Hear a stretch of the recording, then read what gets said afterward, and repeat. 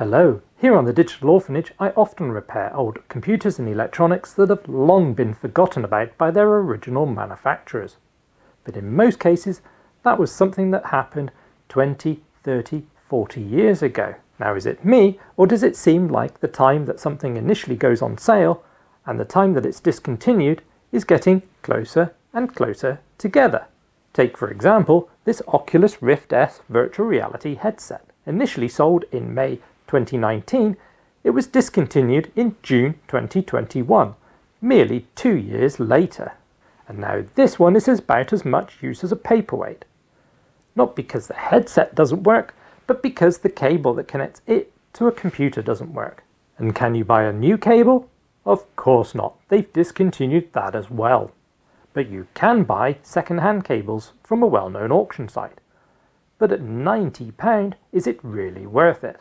In fact, you can buy the headset by itself for £25, and it's crazy that the headset, with its high-definition screen and 5 cameras and all the electronics, is worth a fraction of what a cable's worth.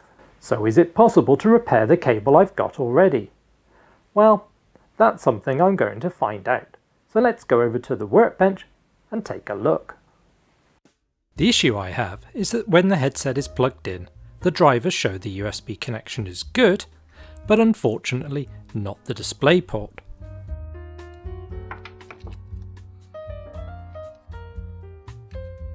On one end of the cable, there are standard USB and DisplayPort plugs to connect to a computer. Both enter this block, which combines these connections into just one cable to give better freedom of movement, which terminates in this 42-pin connector for the headset. Comparing it to the 20-pin DisplayPort plug, the pin density is much higher.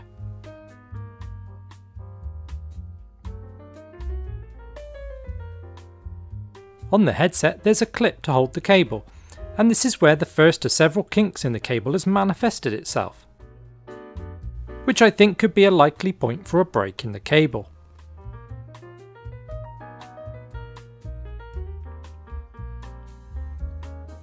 Further down the cable are a couple more kinks, where it was likely run over by an office chair. But before I resort to cutting open the cable, I want to see if probing with a multimeter yields any useful information about how the cable is wired internally.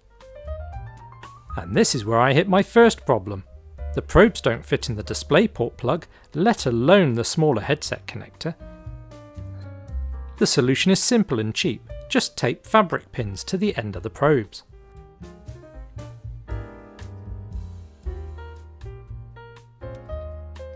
And a little insulation tape pulled tight does a good enough job.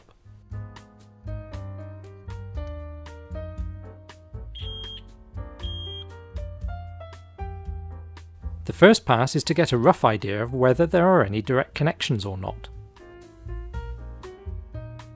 Some pins are connected, but others show resistance, which would mean there's maybe some kind of electronics hidden in the cable. And that's likely the reason for this warning sign not to throw the cable in the bin. My second pass is to test each pin's continuity in relation to the ground connection. And at my age, the 42-pin connector was too small without magnification. Eventually, I map out the connectors as best I can.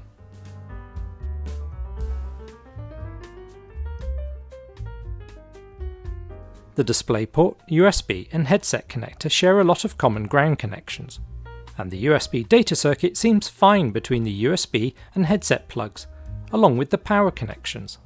That's not surprising, given that the drivers see a good USB data connection to the headset.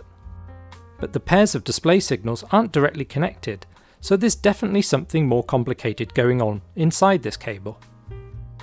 Hopefully it's just a broken wire I can resolder within the cable, but where to start? Well, let's start at the point of the first kink in the cable. Nurse, pass the scalpel please.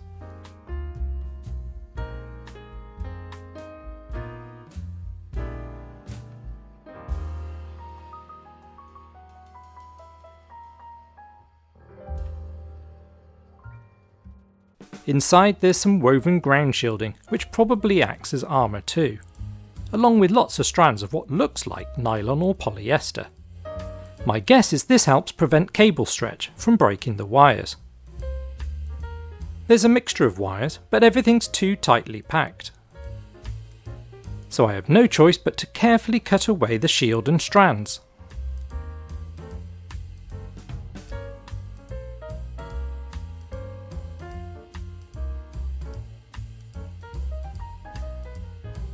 Exposing 3 red wires, a couple of twisted and shielded wire bundles, a white wire and a grey sleeve which feels like it contains yet more wires.